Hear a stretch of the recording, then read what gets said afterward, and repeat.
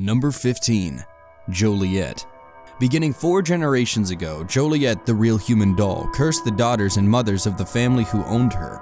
The cursed doll was passed down from mom to daughter. The daughter who owned the doll would then grow and play with Joliet, completely unaware that the curse of Joliet had transferred to them. As adults, the daughters then went on to have both a daughter and a son, but the son never survived, dying at 3 days old. Some believe it's the dead son's spirit that haunt the doll, cursing the daughters of those who follow. Wait, it gets creepier. The sound of many infants crying can be heard coming from the doll at night. At times, the doll screams a blood-curdling wail. Anna, one of Joliet's unfortunate owners, highlights how the curse has been passed along from mother to daughter, before citing the origins of this curse. As I have been told by my mother, the cursed doll was given to my great-grandmother by a jealous friend when she was pregnant with her second child, a son who also died at 3 days old. Though the curse is apparent to Anna, she says the doll will remain in the loving care of the family as they mourn for their lost sons. She plans to hand Joliet down to her daughter someday. We have not tried to get rid of it because we know the souls of our lost sons are trapped inside and do not want them to come to any harm, she explains. The family has consulted psychics, mediums, clergy, and paranormal investigators for their insight about the cursed doll. All have told her that she's nuts, but she's certain that her family was meant to bear this curse and take care of the creepy, cursed Joliet forevermore. Before we go any further, do you have a fear of dolls? Let me know in the comments with a simple yes or no. It's a proven fact that generosity makes you a happier person, so if you're generous enough to like this video, then thank you, because it really helps us out. Number 14. Patty Reed's doll. Patty Reed's doll is creepy, not because it's haunted, but due to the horrid things it's witnessed. In 1846, Patty Reed was 8 when her family traveled, along with other pioneers, to California. The group with which she traveled was called the Donner Party. The Donner Party became trapped by snow along the expedition west, resulting in a quickly dwindling food supply. As many of the members began to starve to death, they started to eat everything they could get their hands on: mice, bones, leather, and when the situation became desperate, others in the party. The entire Reed family managed to survive, which inevitably means they're cannibals. The cannibalism of this crossing is historic fact, and the doll witnessed it all. As they continued their journey, the Reeds lightened their load, telling their children to dispose of unneeded luggage and toys. Patty simply couldn't discard her doll, so she hid her under her poofy dress. When they arrived in San Jose, the Reed family led a normal and cannibal-free existence, but the doll still knows. Though it isn't believed to be haunted or cursed, the doll serves as a reminder of what the Reed family had to endure to get to California and the horrible choices they were forced to make, like eating other human beings in their party. The doll is on display in Sacramento at Sutter's Fort State Historical Park Museum. Number 13. Harold. Harold, the haunted doll, has a long history.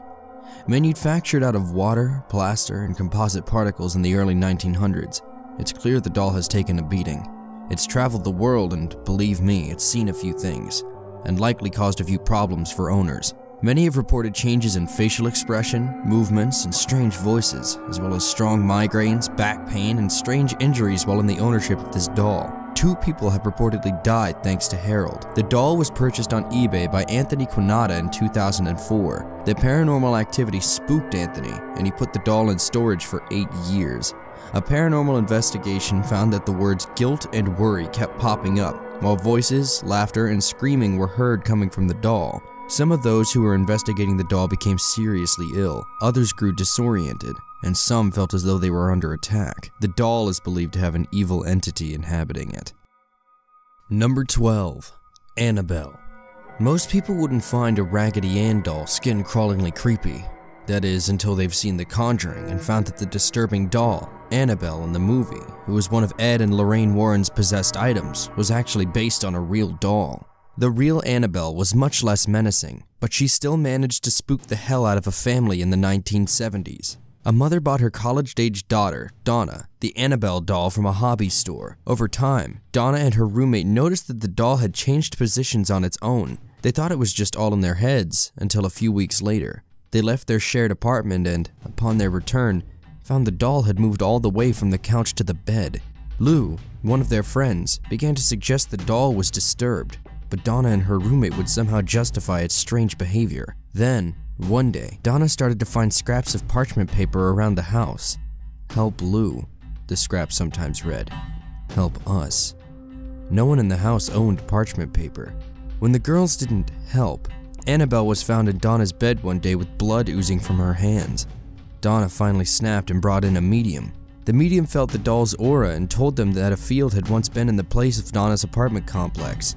Annabelle Higgins, a young girl, had been discovered dead in the field, and her spirit remained there. When the doll entered the complex, Annabelle's spirit entered it. The girl's spirit trusted Donna and felt safe with her. Donna was relieved, but prematurely. Lou began having nightmares about the doll choking him, and he'd wake up terrified. Several days later, when he visited the girls, Angie and Lou heard noises in Donna's room. They thought there was an intruder. Lou threw the door open and found Annabelle sitting still in a corner. He entered the room, and as he crept toward the doll, he felt like someone was behind him. He turned around and found no one, but suddenly his chest was searing. Lifting his shirt, claw marks were raked across his chest. He suspected Annabelle. Finally, they contacted an Episcopalian priest, who then directed them to Ed and Lorraine Warren. The Warrens found a demon was clinging to the doll, but its intention was to possess Donna's soul. A priest was brought in to perform an exorcism, and the Warrens took the doll away, but the demon had not left the doll. At the Warrens, it began levitating, disappearing and reappearing in various rooms. They attempted another exorcism, but it failed, and so they locked Annabelle in a case, where she lives to this day. Number 11. Voodoo Zombie Doll. In October 2004, an unfortunate woman from Texas bought a voodoo zombie doll from New Orleans on eBay. The voodoo doll was tied up in a metal box. The unsuspecting woman pried it from its box in order to display the doll. When she did, it attacked her. The woman was frightened for her life, so she reattached it inside the small doll coffin. But then, it began to enter her dreams. She was so on edge about the skin-crawlingly creepy doll that she burned it, intending to destroy it. The doll was immune to fire. She then tried to chop it up with a knife, but the knife broke. Finally, she thought she had the answer. Bury the demon doll in a graveyard where it belonged. But no, even that didn't work. The doll managed to emerge from the shallow grave and crawl to her front doorstep. She decided her best bet was to pass along the voodoo doll to another buyer. She resold it on eBay, sent it to the buyer's home, but a short time later, the doll had disappeared. The woman found it, again, on her doorstep. She sent it again, but the buyer said the box had been empty upon arrival. Again, the doll had vanished, only to return to the woman's doorstep. She wasn't the only one to have dealt with the strange antics of this haunted voodoo doll. The eBayer who had sold it to her said that the voodoo zombie doll was truly alive. The seller warned buyers to beware, saying that whoever bought the doll shouldn't even open the silver case it was housed in. The doll was to be kept hidden away. The woman thought this so-called warning was to be heeded at her own discretion. The new ghost hunter had hoped to investigate the piece and document its paranormal activities in order to write a book about sending ghosts through the post. When she tried to contact the New Orleans seller, no one responded. She returned the doll to sender, but the shipment showed up, yet again, on her doorstep. A note attached read that the recipient was deceased. Finally, she sought a priest to rid the voodoo doll of its evil spirit. The priest blessed the box, but the possessed zombie spirit held fast inside. Its owner stowed the doll away in its silver case, locked in her attic, where it's remained for more than 2 years. Number 10. The Pulau Ubin Barbie. Although this doll may not be skin-crawling, the supernatural powers believed to be bestowed upon it certainly are creepy.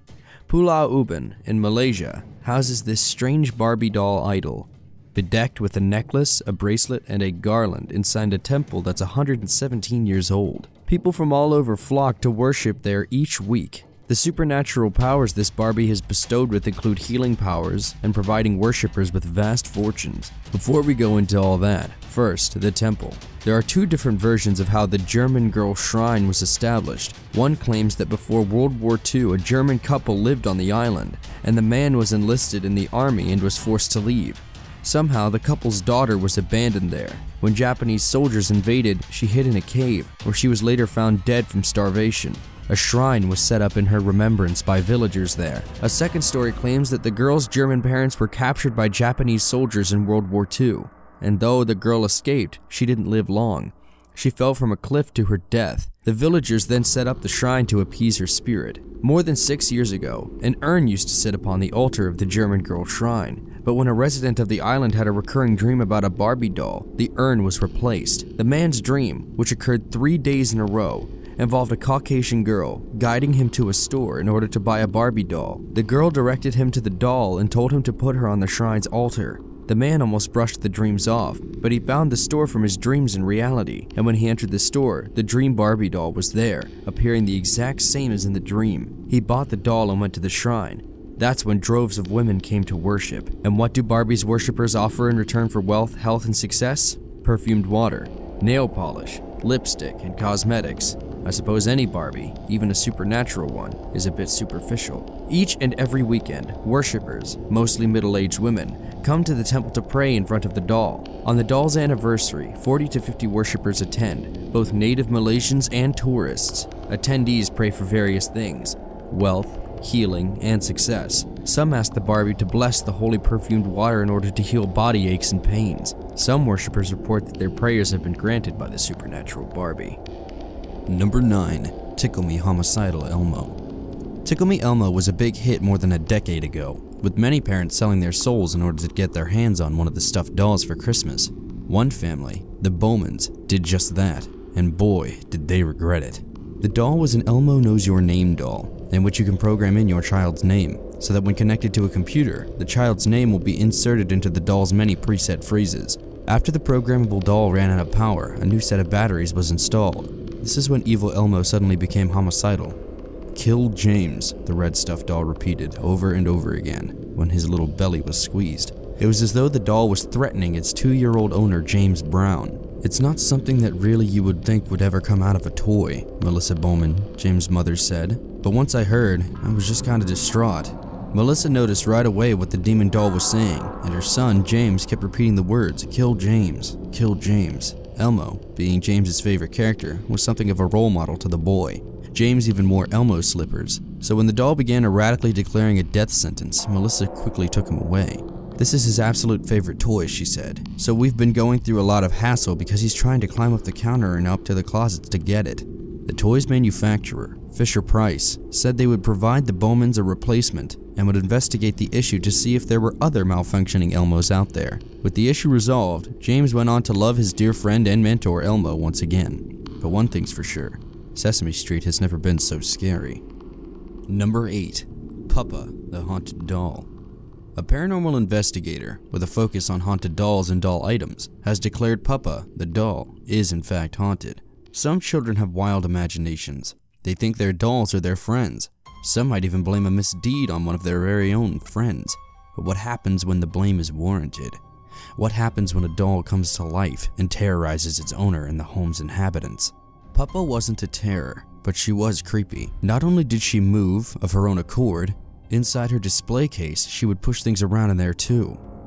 When Pupa's original owner passed away in 2005, the haunted doll became even more lively and seemed to want freedom from its display. Pupa's family claims she would move and tap on the glass from inside her display case, and when someone who was walking by would take notice of the noise, they'd turn to find the doll's hand placed next to the glass, or she would be in a different position than she was a moment before. The doll was made to look like the spitting image of its Italian owner as a child. This is a tradition in certain parts of Italy, and sometimes the doll is even made with the child's real hair, or real hair that was sold to the doll maker. Pupa was of the latter group. The doll's owner had Pupa from the time she was 5 or 6 in the late 1920s to the day she died in 2005. Like its owner, the doll was a World War II survivor. It could have been destroyed on many occasions, and Pupa was a world traveler too, crossing the Atlantic to America and back to Italy again to tour Europe before returning to the States. Pupa's owner claimed the doll had a mind of her own. The doll had been her best friend, and she told her grandchildren that Pupa had spoken to her and at one point saved her life. The paranormal investigator confirmed the liveliness of the doll, claiming that it changed position by itself and even changed the expression on its face. The doll's eyes seemed to follow a person around the room. They also widened or narrowed according to her state of mind. A best friend and confidant in doll form, creepy and sweet at the same time. Number 7. Letta, the Gypsy Doll. What would you expect to discover below an ancient, secluded haunted house? Bones? A dungeon? Or say a hand-carved gypsy doll? Well, Carrie Walton found a 200-year-old one, and, as one might expect, the doll was haunted. In fact, the spirit inhabited by the doll threw those who looked upon it into hysterics. Walton was in his early 20s when he went home for a funeral in Wagga Wagga. He'd long had a lingering fear about the purportedly haunted house which was located down the street. He decided to face his childhood fear and entered the house in the dead of night. In the house's cellar, Carey found a trap door. He opened it and, through a great amount of dust, he lit the darkness with his flashlight. He was crawling below, walking around the house's supports, when suddenly he spotted a pair of eyes staring at him, set deep in the face of a dead child, or at least that's what it appeared to be. The old marionette was skin-crawlingly creepy, but Carey tucked it under his arm and raced out of the house. When he got home, he laid it on the lounge and headed to bed, but he couldn't stop thinking about the creepy doll. He bagged the doll and put it under the house. Carey wanted to sell Letta, but at the last minute broke the deal with his buyer, realizing the doll had a special hold on him. He wanted to learn more about it. He took the doll to a museum, who told him that the nails used in the doll's construction placed the doll at 200 years old, and that its style was Eastern European. The creepy marionette had human hair, and a fake brain was found under its scalp. Carey then took the doll to some psychics. One told him that the doll was carved by a doll maker in the likeness of his deceased son, who drowned at 6 years old. As mentioned before, dolls sometimes hold on to the soul of their owners after death. This particular marionette was said to contain the soul of a young boy. Letta Me Out is the doll's full name, Letta for short. Although the child's soul doesn't seem to be malicious, that doesn't stop people and animals from fleeing from it. Letta's eyes seem fearful and sad, leaving dogs to bark hysterically and viewers to gasp aloud. When held, Letta is said to sometimes feel as though he is pulsing, and like many of the haunted dolls on this list, he also moves on his own. Number 6. Chrystal, True, Monika, Sharla, Isaac, Lilly, Ashley, and Cameron. This truly creepy clan of possessed porcelain dolls belongs to a rural Pennsylvania family who are also paranormal investigators. Having purchased the haunted dolls purposefully, it's no wonder that they are set up with a camera monitoring them to catch their every move. The owners love on the dolls, but also examine them. By setting up a camera directed at the dolls 24/7, the clan's strange happenings are recorded. Some say that in 2009, the apparition of a little boy appeared on the bottom step. Other than that, they've been known to move on occasion. Watch carefully, and you may see other creepiness occur. Number 5. Mandy. What's so special about Mandy? In 1991, this antique doll made a home at Chrystal Museum. With a torn body, dirty clothing, a cracked head, and not much else, the 90-year-old Mandy looked as though she'd seen better days. Mandy was granted strange powers, particularly in her ability to emit the sound of a crying baby. The doll's late owner said that she'd wake up in the middle of the night to the sound of a crying baby from downstairs, and when she went to investigate, a window would be left open with a curtain breezily blowing. When she donated the doll to the museum, the sound stopped. But now the doll is causing mischief at the museum, missing lunches which reappear in other bizarre places, missing pens, pictures, and books, and unexplainable footsteps. The doll's cracked face and eerie smile scared visitors away when it was placed in the entryway, causing staff to move the doll to its own separate case in the event that Mandy would destroy other dolls. Visitors to the museum claim that the doll's eyes follow them and even blink. Others claim that they had trouble with their camera near the doll's display, but when they left it, their camera became good as new. Something fishy's going on here. Number 4. The Devil Baby of Bourbon Street. As Marie Laveau, the Voodoo Queen, became a rising star, her clientele went from country folk and people of color to wealthy Creoles and Americans. As she served, she found herself in an elaborate Dauphine Street mansion where she would meet the family's beautiful young daughter, Camille. Camille was faced with many Creole suitors. It wasn't until she ventured into the American Quarter where she met Scotsman Mackenzie Bowes, a man of purportedly old money and obscene wealth. Camille fell in love, and Bowes seemed to as well. But one of Camille's Creole suitors, Etienne Lefaussat Mathieu, wasn't about to let go that easy. Mathieu arrived at Marie Laveau's cottage and asked the Voodoo Queen if he could get Camille back. When she insisted he could not, he replied, "Then I want her dead."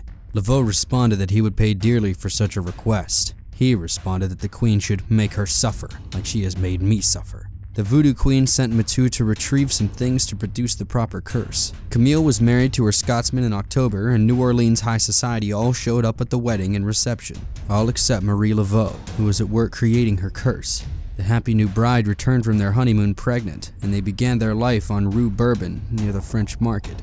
Camille began planning the nursery they would build for their new addition. Bowes and Camille's mother, Adelaide, began having terrible nightmares. Bose would bolt up in the middle of the night crying out for Camille, but he wouldn't ever describe to her his dream. Adelaide decided to seek the help of Marie Laveau to determine what these dreams meant. The Voodoo Queen told Adelaide that the unborn child was at stake, and she should be the one to deliver the child on her own. Laveau claimed Bose had something dark within him, and the man truly had always been a mystery to everyone. Adelaide agreed that Laveau should be Camille's midwife. When contractions began, Laveau was sent for. The labor was tough, but the Voodoo Queen served as a good midwife. As the baby neared delivery, Bose grew more nervous and argued with Laveau that he must be in the delivery room. The Voodoo Queen would not be convinced. He couldn't take it anymore and raced off into the night, just as Camille passed away in labor. Laveau consoled the family by saying the child had survived, but there was a curse upon him. The demon baby in Laveau's arms made the entire room gasp in horror. In place of hair were 2 lumps as if horns were about to come through the child's head. The baby had claws for hands and feet and scales all over his body. The eyes of the baby were like 2 burning hellfires. None of the family wanted the child, and Bose, having gone mad, was in no position to take his son. So Marie Laveau went off with the child. On the way home, she spotted Etienne Mathieu, hunching in the shadows. He had become deformed and crippled, with a face as ugly as sin. The Voodoo Queen had said Mathieu would regret taking Camille's wife, and so he did. Although this story makes no mention of a doll, it did inspire one artist to make this skin-crawlingly creepy doll in the devil baby's imagined likeness. Number 3. Robert the Doll. The infamous Chucky doll is based on a true story. Author and painter Robert Eugene Otto claims that his nurse put a voodoo curse on one of his dolls, and the script of Child's Play is a loose reinterpretation of this haunted doll's story. The real cursed doll, also known as Robert the Enchanted Doll or Robert the Haunted Doll, is at the center of ghost tours in the Key West region. Robert has woolen or yarn hair and is dressed like an American sailor from the early 1900s. Otto received the doll from a family servant in 1906. The servant was said to have wanted to damage the Otto family. Skilled in black magic, he seemed to have done just that. Neighbors claimed to have seen the doll through the windows, traveling from room to room when no one was home. Eugene's parents heard him talking to the doll, and when the Ottos left their family home, those who moved in were haunted by the doll as well. When Eugene died, the young daughter of the family spotted Robert in her room at night. The girl said his intent was to kill her. Sound familiar? Although Chucky doesn't at all resemble Robert, he is certainly equally as creepy. Child's Play is the first installment in the series of slasher films, in which a mother gifts her son a doll which is possessed by the soul of a famed Chicago serial killer. The man's evil soul enters the doll after he is killed in a shootout with homicide detective Mike Norris in a toy shop. When the doll is gifted to the boy, Andy, the boy's babysitter, is killed that night. She falls out a window after being slammed in the face with a hammer, and Andy is suspected by the police. The next day, he is ordered by Chucky to go downtown because the serial killer wants to pay a visit to Eddie, one of the killer's so-called friends who'd abandoned him. The doll turns up the gas on the stove and messes with Eddie until he takes a shot at the stove, causing an explosion. Andy is, again, suspected of the murder and is put into a mental hospital. Through a series of events, Chucky discovers that he must escape the doll body and possess the first person who was told about him, Andy, while Mike and Andy's mother discover that the serial killer's soul can be destroyed via a fatal injury to the heart. After a lot of violence and many false death scenes, Mike finally shoots Chucky in the heart, killing the soul of the serial killer. Or so we're led to believe, until the next installment. Number 2. The Doll in the eBay Haunted Painting.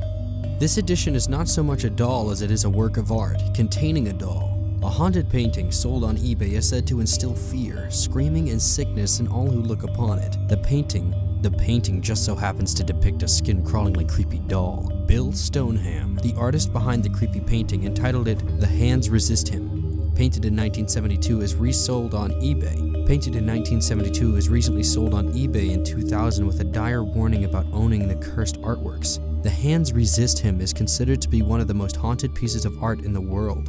In the painting, the creepy doll is stood next to a child before a glass door. Past owners claim that the painting's figures move around in the frame at night. At times, they vanish entirely from the canvas. Some even claim that the boy creeps into the room where the painting is hung. Those who look upon the painting feel weak, while others feel a blast of hot air or unseen hands grabbing onto them. Children run away screaming from the painting. Some say prints can't even be made of the painting, while others claim that a simple online viewing leaves them feeling sick with horror. The painting's creator was surprised to hear all this.